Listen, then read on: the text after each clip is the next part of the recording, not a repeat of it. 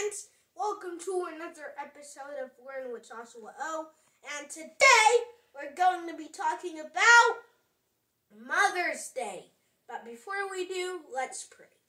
Lord, thank you for all that you have done, blessing us and being with us, Lord. In Jesus' name we pray, amen. Now today we're going to be talking about Mother's Day. Now, as you know, you probably have a mother.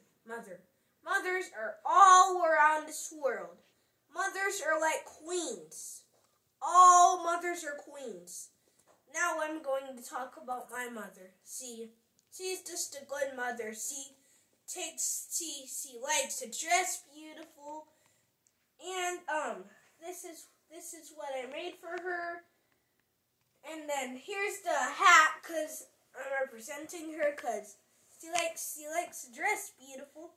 And now I'm going to talk about her. So every day she supervises me to brush my teeth. She gives me food. She drives me to school. She's just a good mom. She helps me. And all the moms out there are queens. So just pray for your moms. Respect them. And so these are the roses. She should get these roses. Everyday mothers work hard, so don't make them angry. Don't get them frustrated. And this is the booklet I made for her. So, let me open the first page. Get the first page opened up. Let's see the front. Yeah, so this is the front. I can't see it. That's the front right there. Oh. And then here's the back.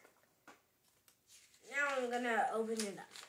So here's what the first page says. You can read it. The first page says, one of my favorite memories of us is being and eating together. And the second part is, you're special to me because your food is awesome. So that's the second part. And now, I'm showing you this. You have to turn it. Can you see that? I know I already did that twice. But anyway, let's continue. Now, we're going to be moving on to the story of Queen Esther. Once, there was a king who ruled all of Persia. He had a wife. He created a banquet for his wife to go show off. But his wife said nuh-uh. So his wife was banished from the kingdom.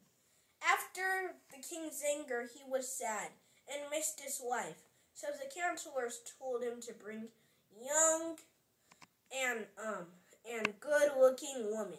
So out of all of them, he chose Esther to be his new queen and wife. And before she became queen, her uncle Mordecai was raising her. And so that was her uncle. And so she was a Jew. But there was a wicked man named Haman who wanted to kill the Jews. So Haman wanted to kill the Jews, and so Queen Esther set a dinner for them twice. And on the second dinner, she told the king her Jewish secret.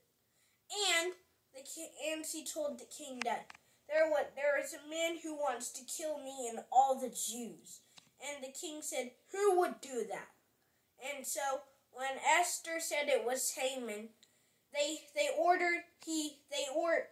king ordered the soldiers to come and take him away so he could be persecuted and hung. And so that's how the story ends. May God bless you and be with you there. Remember to obey your parents.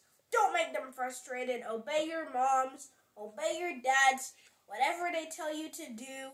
And may God bless you and be with you. And don't forget to give me a thumbs up. If you like this video, give a big thumbs up. Don't forget to like and share. And may God bless you and be with you. Bye-bye. That's all we have for today. God bless you. Have a good day.